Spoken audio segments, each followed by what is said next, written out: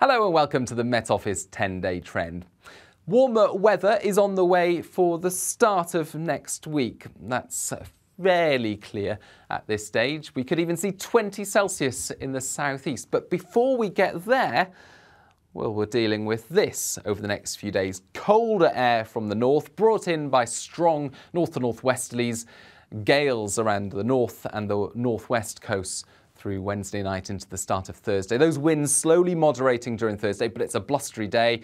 It will feel cold in that wind, and the wind is pushing showers southwards throughout the afternoon, with those showers falling as rain and hail at low levels, snow over the hills. 13 Celsius in the south, 7 to 9 in the north, feeling even colder with that wind.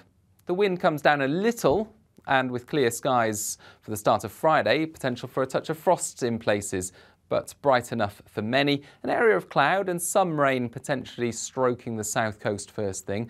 That could bring some significant snow over the continent as the cold air mixes with it. And it will feel cold on Friday still, with 11 Celsius in the south, 8 or 7 further north. Windy once again, not quite as windy as Thursday, but feeling cold in the breeze, and further wintry showers into parts of Scotland and Northern Ireland. But plenty of sunshine elsewhere away from those showers. And increasingly, skies will clear, winds will fall light overnight into the start of Saturday, and as a result, a widespread frost for Saturday morning. A cold start to the weekend, but a bright start. Saturday looks like a dry and bright day, decent spells of sunshine for many places, and with lighter winds it will feel pleasant in that sunshine. Of course, at this time of year the sun is strong, so if you're out of the wind it won't necessarily feel that cold, although temperatures still below average, 10 to 12 in the south, 9 further north. Still some showers potentially for the north of Scotland on a brisk breeze. They clear out of the way, and then again a widespread frost, gardeners beware, Sunday morning, with temperatures in towns and cities at or around 0 and even lower in the countryside. However, changes are afoot. This area of low pressure is slowly progressing from the west. That's likely to bring some rain in during Sunday, mainly towards the northwest of the UK. Details at the moment a little uncertain, but most likely Northern Ireland, Western Scotland, Northwest England and North Wales. Drier and brighter to the south and the east, and temperatures slowly starting to recover back to around average for the time of year. 12 to 14 in the south, 10 or 11 further north, where it will be fairly chilly still in the far north. Into Sunday night and Monday, uncertainty emerges about the progress of spells of rain or showers from the west. This low pressure becomes more and more erratic, and its weather fronts likewise. It's all slowing down as it approaches the UK, but it looks most likely it'll be northern or western parts of the UK that bear the brunt of any wetter weather, particularly hills.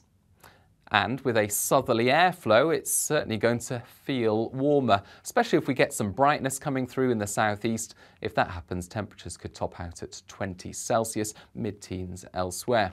You can see the cold air remaining there in the far north, with the potential for snow if the rain mixes with that cold air as it progresses from the west.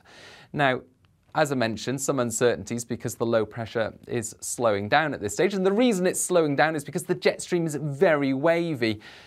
When a wavy jet stream carries these areas of low pressure, well, it's like driving along a country lane. It slows down, and as a result, different computer models have different ideas about how fast that low will cross the country.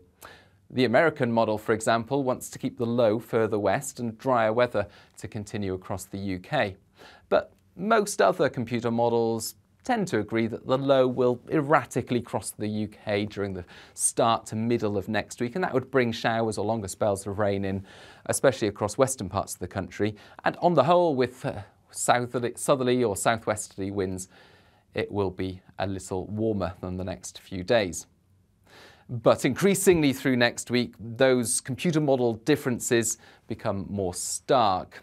Now, this is the most likely computer model weather pattern from the European model for later next week. It shows higher pressure trying to move in from the south, still some rain or showers in the west, coming in on a west or southwesterly airflow, but generally drier than how we start the week. But even though this is the most likely weather pattern, there are significant differences Even within the European model, which is run several times, and all those different computer model runs are tending to say slightly different things. Some want higher pressure, some want lower pressure closer to the UK. And that's clear when you look at this graph. This shows the forecast date on the bottom. It shows the probability of different weather patterns. These weather patterns are represented by all these different various colours.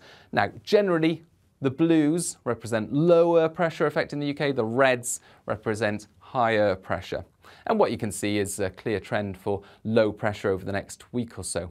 But by the time we get to the end of next week, the weather pattern I just showed is similar to the dark blue there, but it's actually only taking up about a fifth of the overall likelihood, and you can see some reds starting to emerge. And so that means that whilst we can't give a detailed forecast for what will happen later next week, there are trends that are starting to emerge that we can pick out. And the main trend there is that more of these reds start to become evident in this European computer model run. And that would mean that there's an increased likelihood of higher pressure later next week and beyond.